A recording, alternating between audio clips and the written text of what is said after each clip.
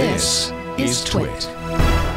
Last Wednesday, during BlackHat Europe 2020, researchers from Forescout Technologies presented their paper titled How Embedded TCP/IP Stacks Breed Critical Vulnerabilities.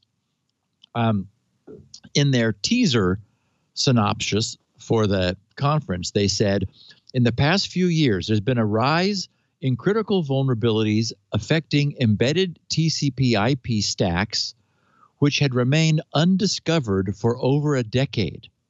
The direct, unauthenticated, and sometimes cross-perimeter network exposure of these stacks, the often privileged portions of the system they run in, and their position at the top of opaque supply chains, complicating vulnerability management efforts make for a highly dangerous mix, resulting in periodic waves of critical vulnerabilities affecting billions with a B of devices across industry verticals.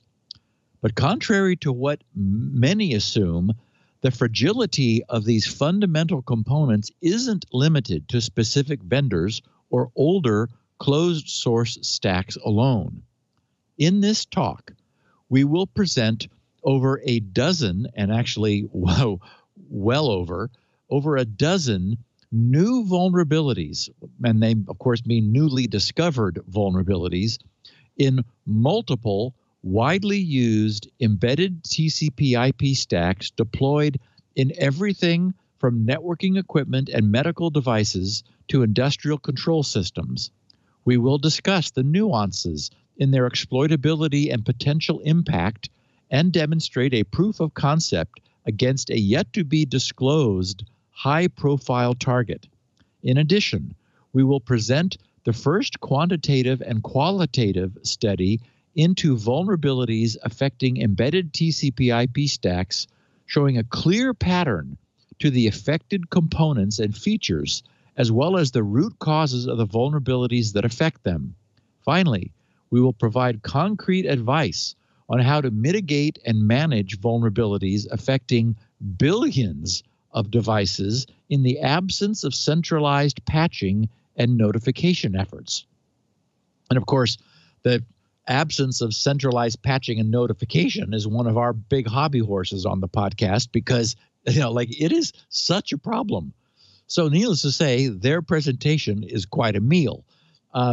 That's the introduction to their 47-page paper. I've got a link to it in the show notes. But stepping back a bit, they coined the name Amnesia 33 because they uncovered a set of 33 vulnerabilities, collectively impacting 4 different open source TCP/IP protocol stacks, one known as microIP, the second FNet, the third is Pico TCP, and the fourth is NUTNet. They are commonly used in IoT, Internet of Things, and embedded devices. As a consequence of improper memory management, successful exploitation of these flaws could cause memory corruption, allowing attackers to compromise devices, execute malicious code, perform denial of service attacks, steal sensitive information, and even poison DNS cache memory. In real-world scenarios, the attacks could play out in various ways, disrupting the functioning, for example, of a power station to result in a blackout, or taking a smoke alarm and temperature monitor systems offline by using the DOS vulnerabilities, meaning it's, as we know, trivial to crash these things. And so if you've got an embedded device that doesn't have a so-called watchdog timer, which is able to notice that the device hung and then perform a physical restart, well-designed systems tend to. Really inexpensive things just don't. It doesn't occur to them. That would cost an extra penny to put into the hardware. So we'll save that. Many millions of devices from an estimated 158 different vendors are vulnerable collectively to these Amnesia 33 discoveries, with the possibility of remote code execution, allowing an adversary to take complete control of a device and using it as an entry point on a network of IoT devices to then move laterally. And of course, we've also been talking a lot about lateral movement thanks to the zero login flaw that allows somebody that gets into an enterprise to easily compromise the Active Directory system and move laterally throughout the network. This allows them to establish persistence, co-opt the compromised systems without any outward appearance of compromise, thus setting up shop. And of course, our topic for today as we'll see, is big on that.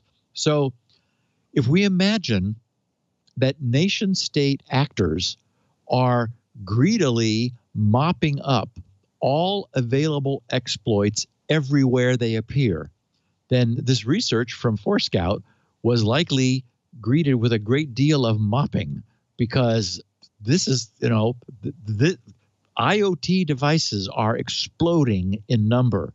Forescout said that, quote, Amnesia 33 affects multiple open source TCP/IP stacks, yep, those 4, that are not owned by a single company. This means that a single vulnerability will exist across multiple code bases, multiple development teams, multiple companies and products, which presents significant challenges to patch management. There's not one person to notify.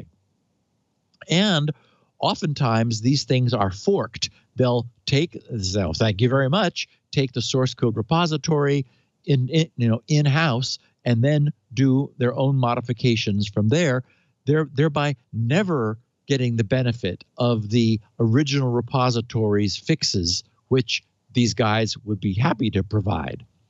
So they say, because these vulnerabilities span a complex IoT supply chain, Forescout cautioned it's